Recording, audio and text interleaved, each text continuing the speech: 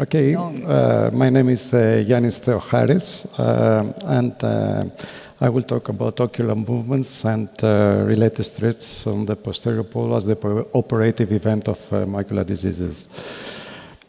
Okay, the eye is the most mobile part of the body, and we calculate about 1 billion movements during our first 15 years. The macula and the posterior pole is a multi-layer system that lies between the optic nerve and the insertion of the inferior oblique muscle, and that it's in close proximity to its contractile forces. Are there consequences because of that on the posterior pole? Do ocular movements cause structural deformation of the macula? Or could structural deformation explain the changes we see in OCT images in macular diseases?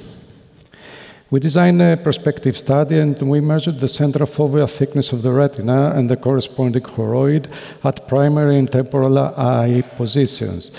We recorded the strains of the posterior pole in both positions, and we found that the central foveal thickness changes significantly from primary to temporal gates, and the choroidal thickness as well.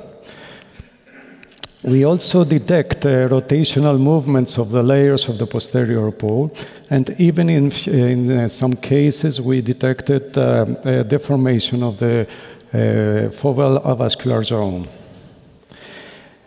We know that the layers, the tissues of the posterior pole have biomechanical properties that vary through individuals and also changes by age. Our hypothesis is that the stress, the repetitive strains due to ocular movements, cause material failure, folding, and detachment, and in conjunction with that, with the fact that mechanical stimulation of pigment epithelium, for example, triggers VEGF secretion, maybe this is a common pathway to explore the drusen formation, AMD, Brook cracks, pachychoroidal secondary lesions, myopic maculopathy, macular horror, and retinal membrane, among others.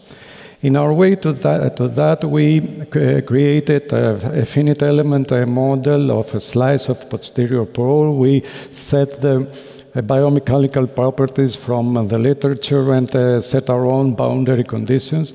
And we went to the structural analysis, volume and total deformation analysis of this slice during ocular movements.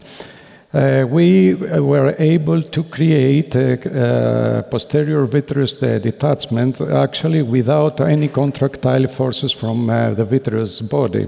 We were also able to create macular rupture, what we call macular hole, due to ocular movements without contractile forces as well.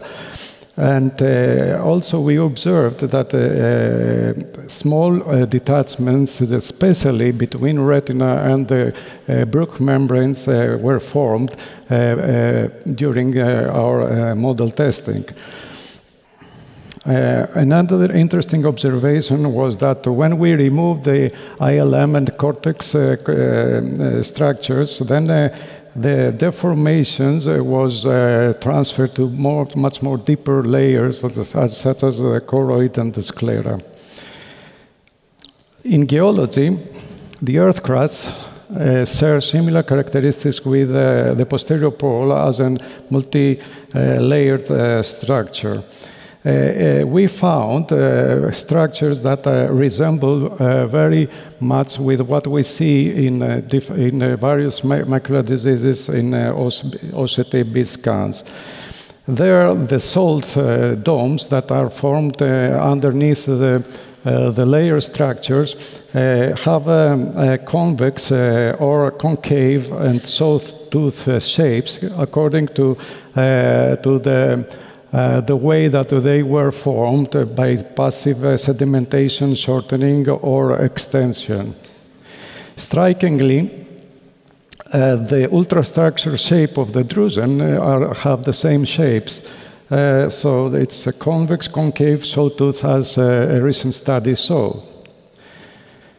So we assume that drusen with a concave form are created by passive sedimentation, excuse me,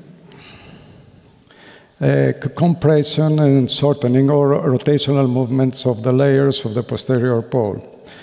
So the deposition of material alone cannot explain the morphology of drusen. So shortening and elongation, compression and extension participate in the drusen formation. And an amorphous lipid and protein layer behaves as fluid when examined during long time periods, forming drusen or drusenoid deposits is our hypothesis.